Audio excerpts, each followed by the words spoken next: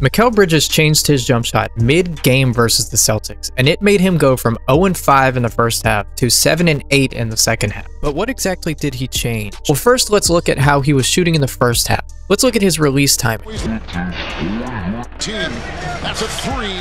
If you notice, he's shooting the ball on the way down. Now, if you don't know about shooting a basketball, especially from a far distance, shooting the ball on the way up, or at the very least, right at the peak of your jump, is very important for a consistent shot. The best guys to show an example for this is probably Curry or Trae Young. They both shoot as they are going upward. Now, for Mikal Bridges, in the first half, he was shooting right around the later part of the peak of his shot or on the way down. You guys remember this from a few seasons ago when Russ was on the Lakers, he had this exact same problem. He would constantly shoot on the way down, and this led to some of the most disgusting misses I have ever seen in my life.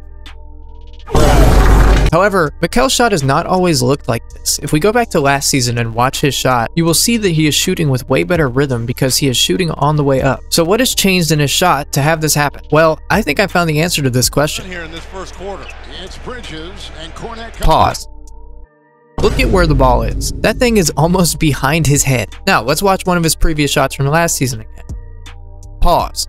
Look at the placement. Still above his head, but way further forward than his previous shot. In this picture, the ball is lined up somewhere near his eyebrow, while in this picture, the ball is lined up basically in the middle of his head. You guys are probably thinking, this is the smallest change ever. Why would that make him shoot so bad? Well, when shooting a basketball, especially from distance, the slightest change in your shot can completely obliterate your timing. And if we think about this logically, if Mikal Bridges is bringing the ball further back than he did before, that would mean that he has a longer distance to travel to his set point and from his set point to his release point. So, logically, that would mean if he is not changing the speed of his arms, then he would shoot later than normal. And again, if we look at his shot, he is shooting on the way down, or later. So there are two ways that Mikal could have fixed his shot in the second half. One, he could have just sped his arms up so that his arms would match the timing of his jump.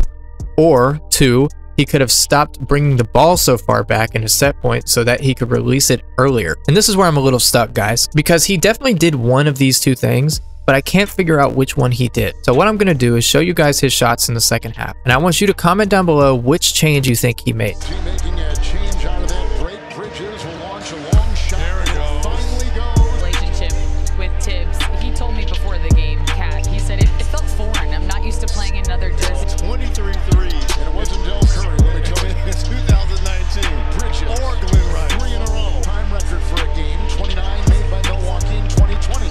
Bridges with a 3 at the other end. I'm leaning more towards him speeding up his arms, but in some clips it definitely seemed like he brought the ball a little further in front of him than normal. So I can't tell. Anyways, comment down below what you think. If you like this video, please subscribe. It really helps out the channel. Thanks. Goodbye.